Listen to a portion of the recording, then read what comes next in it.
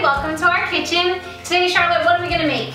A chocolate chip cookie healthy milkshake. Right, exactly. So, first, make sure you pause the video and get all your ingredients ready and measured. And we are using a blender, which does have sharp blades. So make sure you check with the adult in your house, make sure that it's okay for you to get started. And when you're all ready, press play and we're ready to begin.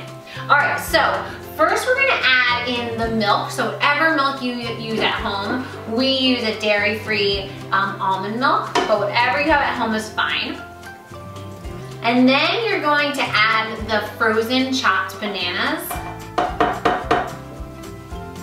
And then the dates. And lastly, you're gonna add the almond butter. Almond butter is a little bit trickier, so you might need a spatula to kind of scrape it out because it's a little bit sticky.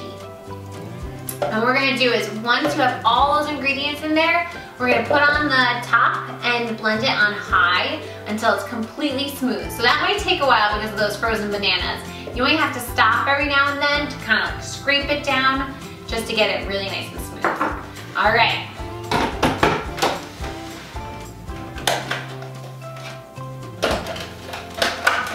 Ready, press play, or pound? So now we're gonna add those last two ingredients, the oats and the cacao nibs. If you don't have cacao nibs at home, you can have chocolate chips. We use the cacao nibs. We use the cacao nibs because they actually don't have any sugar in them. So this is a great little breakfast too. But you can use chocolate chips too if you want to make it a little sweeter, if that's all you have at home too. All right. Excellent job. Now we'll put the top back in, and this time we're just going to do it on low, just to get it broken down a little bit. Yep. So you want to get to the point where the oats and the cacao nibs are broken down pretty well, but not completely. So you still see little pieces of the cacao nibs and little pieces of the oats. And now, actually, we can just try it, right, Charlotte? Can you pour it in that? Yeah, all right. So here you go. We're gonna taste test it. And hopefully you're taste testing it at home with us. Ooh, it's looking good. Charlotte, I think you made a really good one. Thanks, I'll let you have the first sip.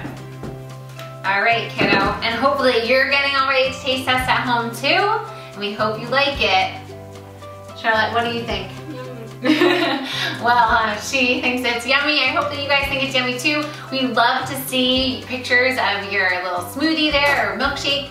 And if you have any ideas for things you would like for us to create, feel free to send us an email. And we had so much fun cooking with you. We look forward to the next time when we can all be together in the kitchen. Have a great day. Bye.